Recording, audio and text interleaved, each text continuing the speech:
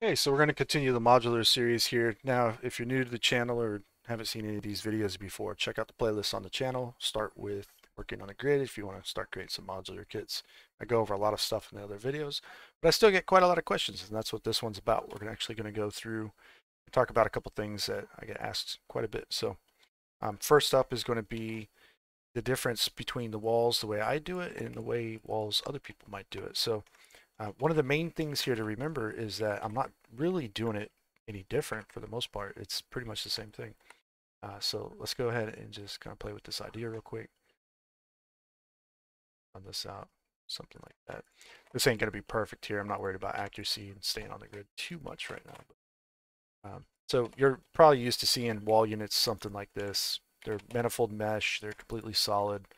They might have the same kind of origin points in the corners, but they're centered, aligned, and all that fun stuff like that. And then meanwhile, my walls are broken down to these planes. The reason why this occurs, okay, is because first of all, I'm only doing half of a wall. I'm not doing the whole wall. So this whole other section over here doesn't matter, right? And then now this section, right? This is not going to be viewed to the player, so it's useless. There's times you might want to leave it. It just depends on how you're setting up your kit, when you plan on using these walls, or how you plan on using these walls. But generally speaking, I don't usually have an issue with this to just call them out. Okay? And so that ends up with that plane with the origin point offset. That's all it comes down to right there. It's really not that complicated. So when you start cutting in doors, it kind of seems more complicated. It's really not. Usually you just want the door to line up on a grid or the door frame, right? That's usually pretty important. You might want to create things like sockets in Unreal Engine, where you can, by code, place plugs or door frames into all your door holes, basically. Might be something you want to try to do. Um, Now, with all that out of the way, another benefit of this, of course, is that simple fact that I was saying you can, we're working half of a wall here. So if you have half of a wall, you can have an exterior side, right? And then if you go on the inside, you can have an interior side with a different material using the same wall unit, basically. So you can do that with the door frame as well, or window frames, whatever the case. So if you didn't do that, you can see like this pillar here. If I cut it down the middle, we could split it in half, of course. But if I don't do that, I might end up with just one material on this. And this on the inside here would probably have wallpaper on it. So that's going to end up being part of the interior. So compared to the exterior, so splitting the pillar even might be quite useful. There's other times you might not want to split them. And so doing a solid piece out here like that would make more sense, right? It's just really going to depend on how many different pieces you need and how you plan on utilizing them. This is very granular in nature, where you can change your boards out, your floorboards or whatever, right? Door frames, change the windows. If you want to make the walls thicker at any point, you can always do that as well. Set um, like a minimum thickness amount that you know you're going to use or want to use, and then you can work out from there. And if you make something thicker, you just make a little transition piece like this. Like this would be the transition piece. So I can make wall units that come out more. Or you can just pull out the walls and then put something in front of it to block it. So there's no right and wrong answers here technically. If you want to just block it with a pillar or something, you can do that. All right. And then the floors, of course, if you don't need the sides, you don't need the sides, obviously. But if you do, you do. And you're going to want to do floors and ceilings and everything else. But the benefit also is that if we work these down to a certain amount, we can actually start to just do whatever we want with the level design and kind of make these little nooks and crannies and corners and stuff, and then work these from one point to the other. So the walls, for example, you can make a unit that's maybe like something like that. You can make a whole unit like that. Not a big deal, but that's going to allow you to just create destructive looking environments, right? And then if you want things that actually destruct in real time, using like chaos physics or stuff like that, you might not want to use these non-manifold type walls. You might want to actually use manifold mesh. I'm pretty sure that system, I haven't really got to play with it, but I'm pretty sure it does some kind of Boolean operations like fracture system, right? And so you're probably going to need manifold mesh to do that. So just keep that in mind, all right? Now, so yeah, you can lay these kinds of things out super fast. Not a big deal, but you don't have to work on these at such granular levels, but this is like the cornerstone of this, all right? This is like a fundamental aspect of creating 3D models in general, where you want to do the least amount of work as possible in order to create what you really want to create. So sometimes doing things real granular might not be the best option, because if you can do things bigger and it's faster, then that might be a better option. However, if you're trying to have a bunch of intricate buildings and you want to have a bunch of different types of interiors, exteriors, mix and match, and all kinds of other fun stuff, you might end up doing something like this and maybe combining it later on, or whatever the case may be. A lot of people get worried about draw calls. The draw calls are mesh times material times lighting sources, right? Or something like that anyways. And so, but there's a trick to it. Draw calls can also get batched together. And, you know, you can't just batch everything together, obviously, but it'll still slow down at a certain point, but it does reduce the overhead there. So you really need to like get into the GPU profiler, and as you're building things out, test it, see what's working, what's not, what's causing maybe hiccups and stutters or whatever the case may be. Generally speaking, as long as you keep these things kind of simple for the most part, and then start to work into the, you know, what you can and can't get away with later on, you'll have a better time. So think about level design as well. That has a huge effect on how many triangles are on screen. So when you're laying out your level, you want to make sure you're paying attention to your triangle counts if possible, and things like that as well. Let's talk about light bleed for a second. A pillar like this, obviously, if it was a solid piece with no cut in the middle with the UV maps for the light map, right? This would light bleed, obviously. So you don't want to really do that necessarily. That's another benefit of splitting things up sometimes. But you could split the UV map up for the light map, and it won't light bleed anymore. As for these, as long as these are, you know, the light sources are being blocked, so if this is all airtight, like there's no gaps in here anywhere, and it's not poking through to the other side somehow, you're not going to have light bleed issues, all right? The only time you will is if, like, say, a wall was missing, right? So if let's say we had an interior environment like this, right? And we got to go into, there's an alleyway next to this building, but it's a non-playable area, right? But there's a window here or something. You can see into it. You might not need the walls on this side at all. And as a result, you have like a street light or something, and it shines through here, and it casts all on the floor. That's a possibility because it's not airtight, right? So these units usually, in Unreal Engine at least, you can tag them to stop light from going through them. You don't have to tag everyone like that, but that would happen on the mesh in the editor at the time. Right? Now, how that affects performance, I'm really not sure about that one myself, so you'll have to measure it and see what happens. Right? So roadways, cities in general, your roadway is your minimum size for your units. So if you're going to make a 10-meter roadway, you got a 10-meter building, that's the smallest you can go there. Okay? Generally speaking. Now there's kind of an exception to that. But this is all 10-meter sections, right? This one's a 20 by 10. So it's 10 in this direction. 20. Right? And that's okay. That's fine. You can go up. You can't really go down though.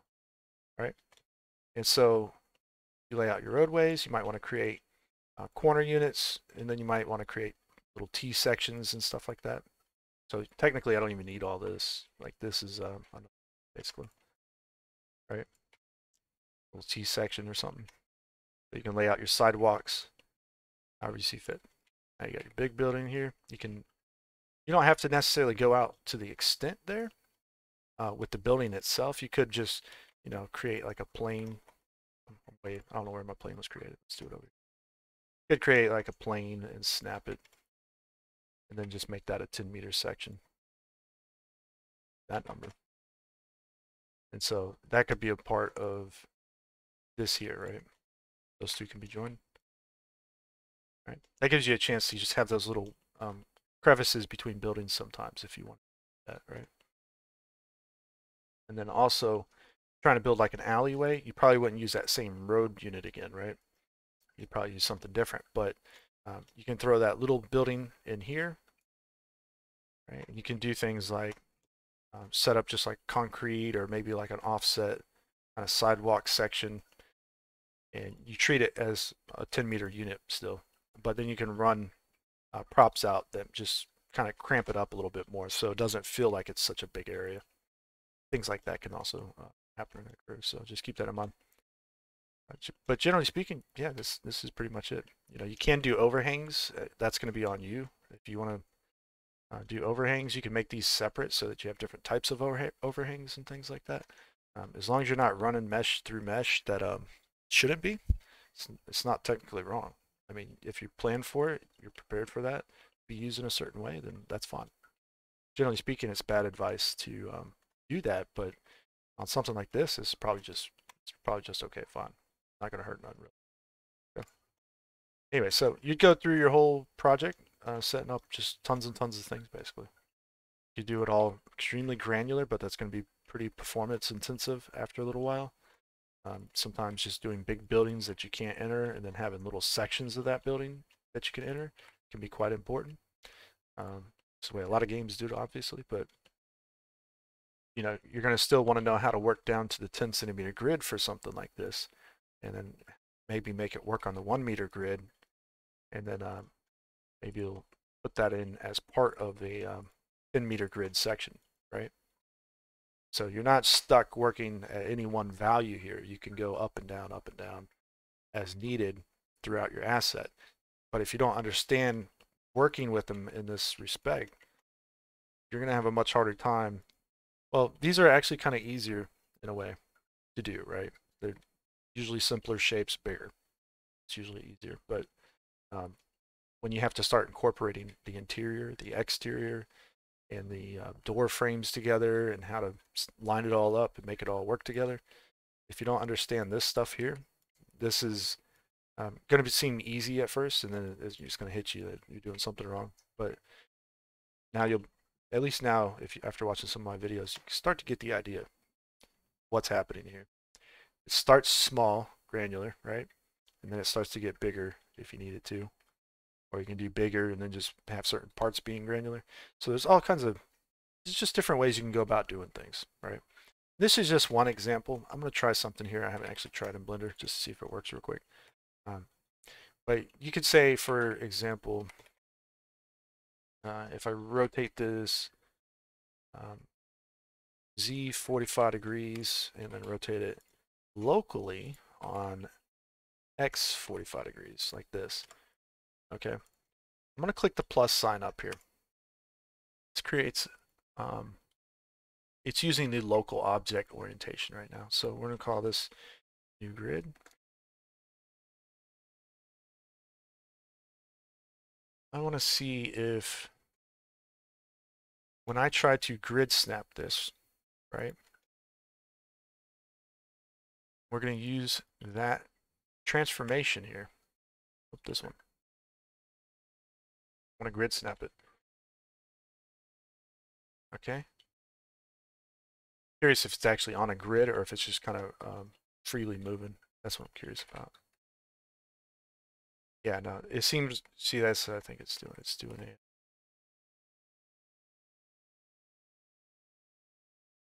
Okay. So it's not doing an absolute grid snap. It's doing a relative grid snap. So you would have to do everything relatively like perfect with each other, which is going to be a little bit weird, I think. And this unit may not have been absolutely correct either. So we'll try doing relative. Yeah, relative seems to have worked better here. So turn off absolute grid snap in this case. This is another way you can work with modular systems. So not very common, like you don't see a lot of people talk about this one, but this could be useful in certain situations. Let's say you're trying to make, I don't know, it could be different things like a cave entrance, right? So you might want to have some units going in that direction, basically. But you can see as you bring things out, it's just, they don't line up like that. So it's kind of weird way. I don't know how I'd get back to that setup though.